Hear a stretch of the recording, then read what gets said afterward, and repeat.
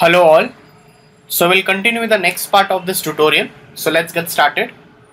As you can see, we have modeled this bike over here. So we are going to continue with another part of it. So let's start up.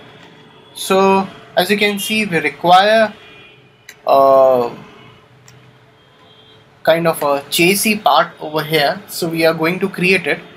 First of all, we are going to use a line tool for that. So let's take a line tool over here and let's connect it over here. So I think so we require one more part. So rendering, we require one more image, sorry. So we can take one more image. So we're going to take this as a reference over here.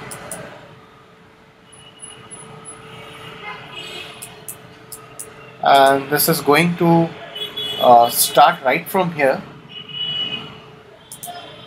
and we are going to finish this part over here. So we are going to take this line part right over here. So now just select this and let's go into rendering, enable in viewport, and let's increase its thickness over here a bit. Okay, I think so we have already placed this part over here. So this is going to get in over here.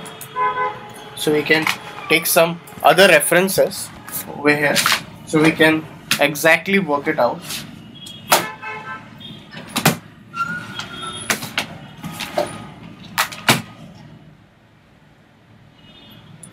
So we need some more references.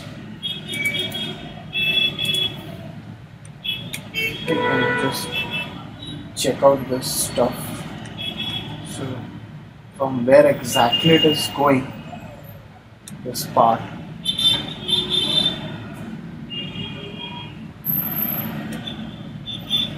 Okay, so as you can see, it is your shock absorbers right away starting from here. So this is, we are going to undo this part over here, and we are going to place this over here like this. We are going to push this element up over here. That's it. Select this, and you can just keep this over here and just rotate it. Still you can reduce the thickness and convert to editable poly. So after you are done with it, you can use a Swift loop over here. You can just change this part to local normal or world or parent. You can just change that accordingly. So we can just shift it like this, shift it like this, and push it out. So select this, and you have a extrude option. You can use a local normal. If you need it local normal, you can just need a local normal option over here for that particular part. And right on the top, if you need something like which needs to get connected over here, so let's move over here, let's click over here. So let's extrude this part in front, and you can just resize it.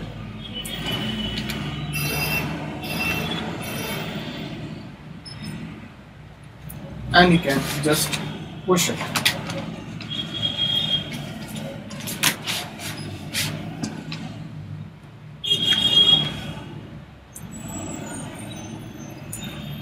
Yeah, perfect. So you can just can just set it accordingly.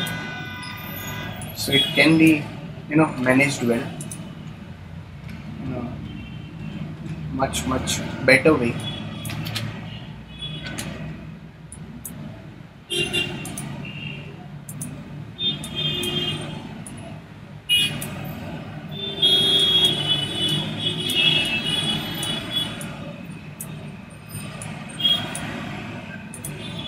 Okay, so fine. Next step is like we can just push this stuff up over here, and we have this helix option, so we can utilize this helix option.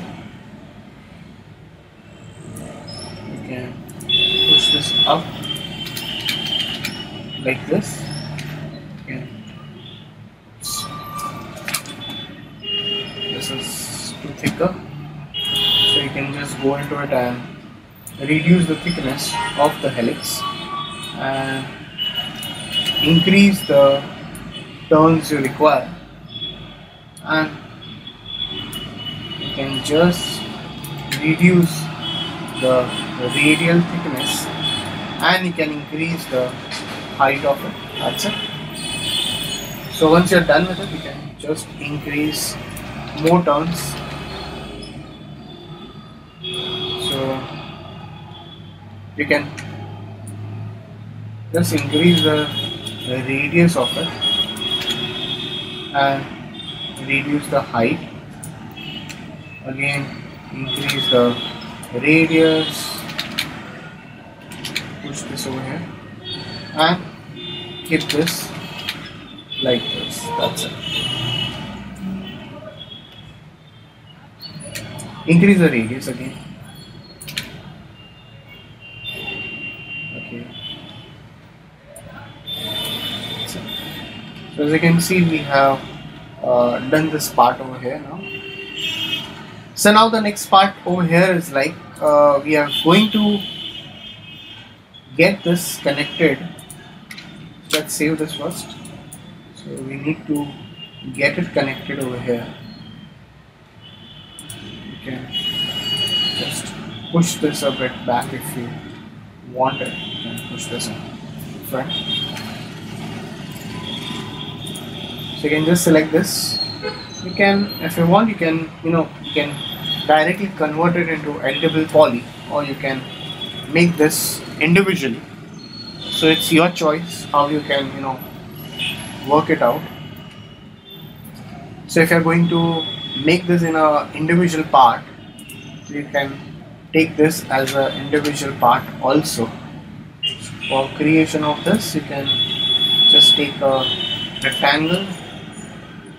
You can just take a rectangle, convert to editable spline. You can just push this down. Okay. So now what you can do is go over here, take a extrude modifier. Sorry, you can take this extrude modifier. After taking this extrude modifier, you can just push this over here for this part like this.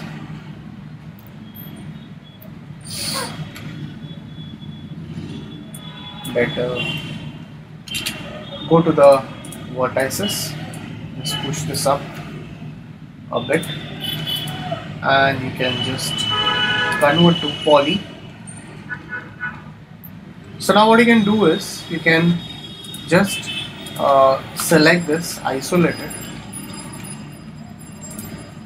press shift and drag it over here. That's it. Now just select this object and you can just attach this elements accordingly.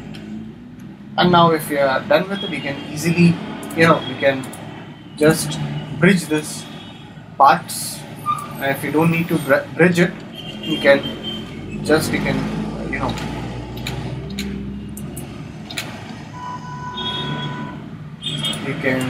keep a passing rod which is passing through this both the elements like this over here.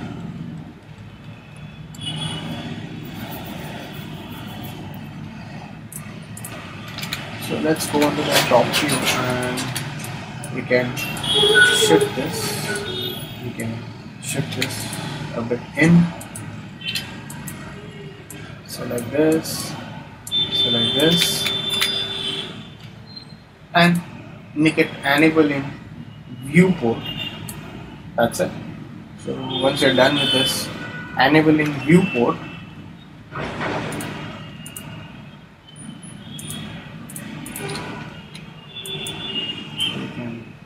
back if you want. And we are done with this part.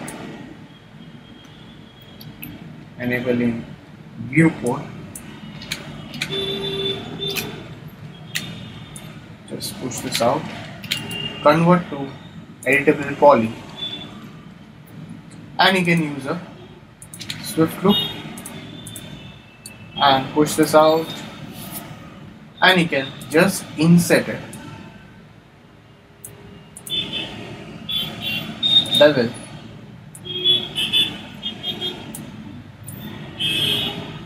That's it.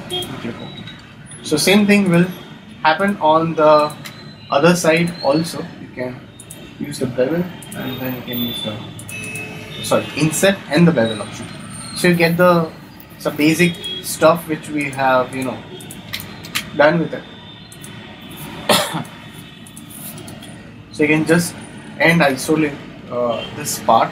So as you can see, we have just connected this part over here like this.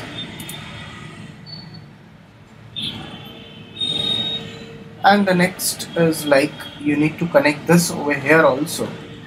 So if you want to connect it, you can easily connect it. So you can just select it and you can use this poly option over here and here, and you can use this bevel option and you can just connect it like this. So as you can see over here, we have just connected this part over here like this. So you can make the changes in the future if you definitely require it.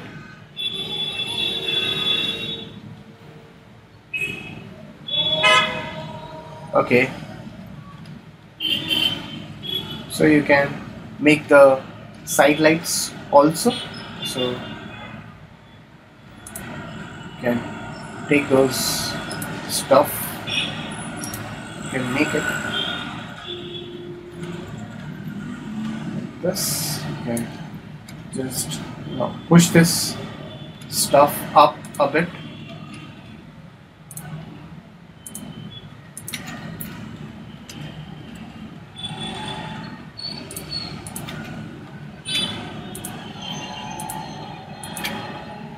Just select all of this and just you can extrude a bit down if you require it. You can do these things over here.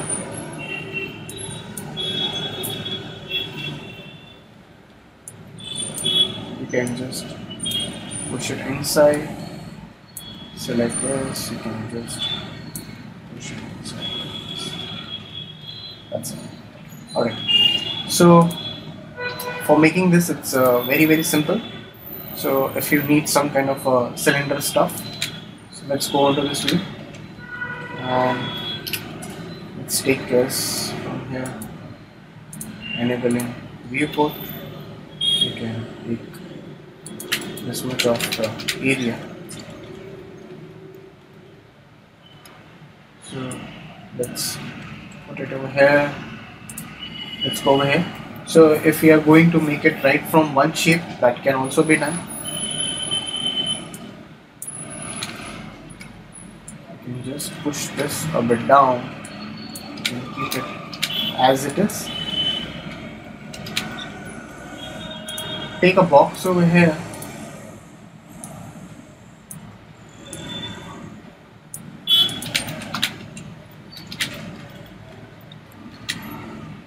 just push this in front over here, convert to editable poly. So now what I can do is, like, I can just give some basic loops over here to, you know, get it look into the round shape. So this is some kind of a basic shape which we are, you know, going to give it to make it look much more, you know, in the form of your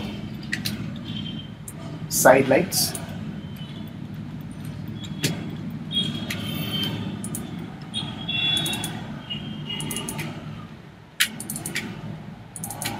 So you can just use, if you want to use a bit of a chamfer, you can use a chamfer.